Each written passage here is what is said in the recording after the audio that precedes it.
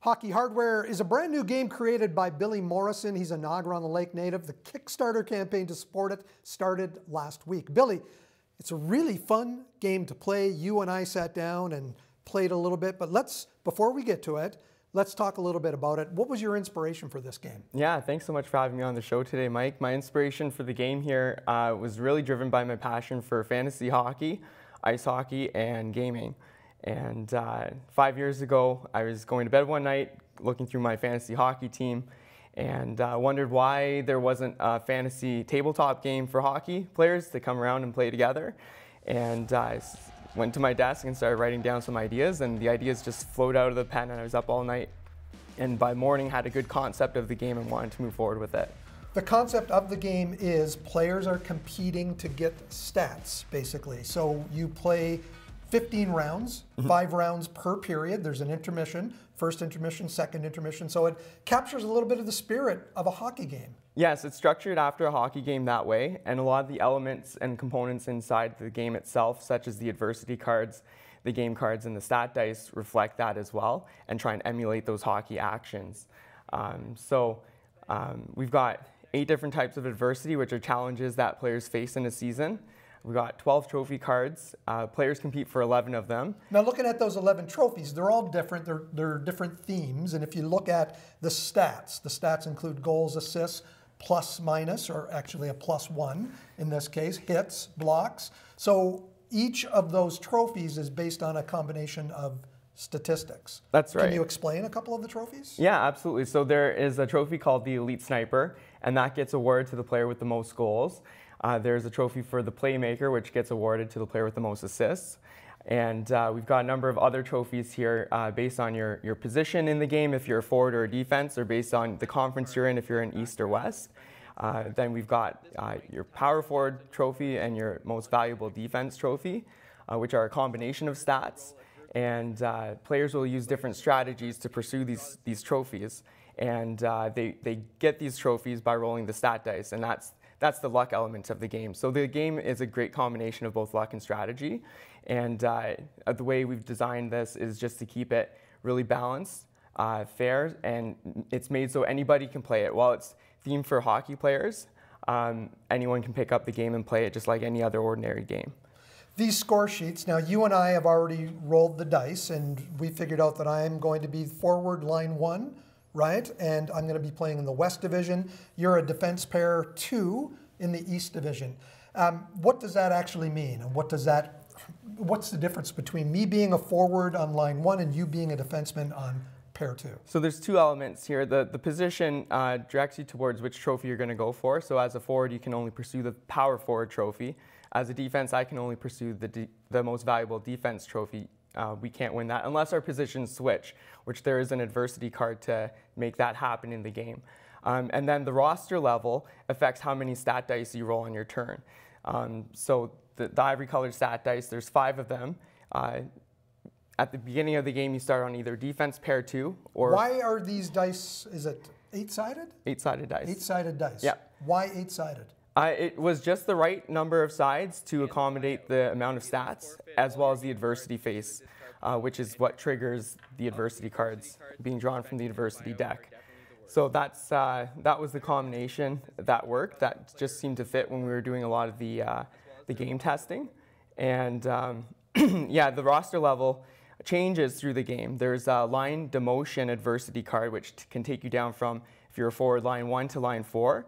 And if you're a defense, from pair 1 to pair 3. And there's a way to promote yourself back up the lineup by rolling all stat dice on your turn. And depending on where you are in the lineup, that affects how many stat dice you get to roll. So the logic behind that is if you're higher up in the lineup, you generally see more ice time, you get more opportunities to collect more stats. To collect more stats. Perfect sense.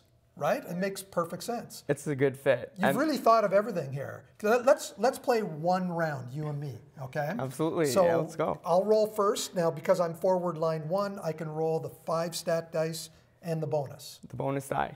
All right, so let's try and do this. Okay, so it looks like I've got...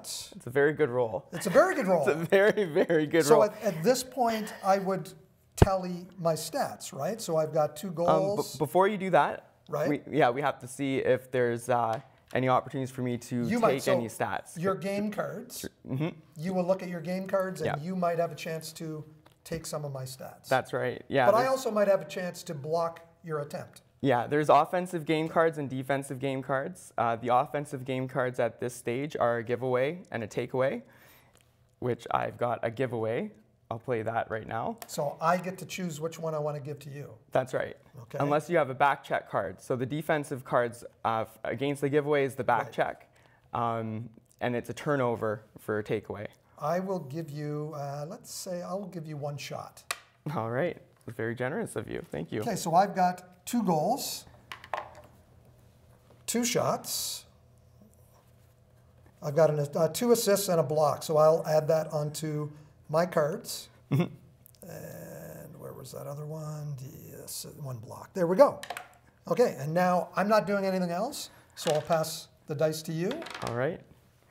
Or is there something we do with this die? Because you didn't roll any adversity here, you skipped the adversity stage. Right. And now you roll the black game die, which activates how many game cards you draw. So I draw 2 more game cards. 2 more game cards. And at this stage, I can actually play them if I need to? You can, yeah. You can play as many or as few as you wish. I'm going to play a stick lift card, Billy. Okay. So explain what the stick lift card does. So the stick lift card gives you the opportunity to look at one of my cards, gain some intelligence on what I'm holding. You have a home ice advantage.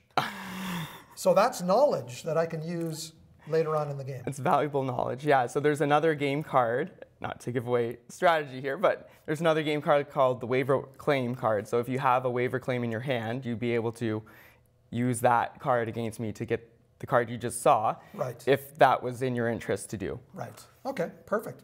Your turn to roll. Oh, thank you. I'm a defense pair 2, and I'm on the second pair there, so I only roll 5 stat dice. I don't get the bonus die. No adversity for you either. It's looking good. It's looking good. And that roll right there with all stats means I'm promoted, so I get to go up to defense pair 1, which gives me the bonus dice roll next time.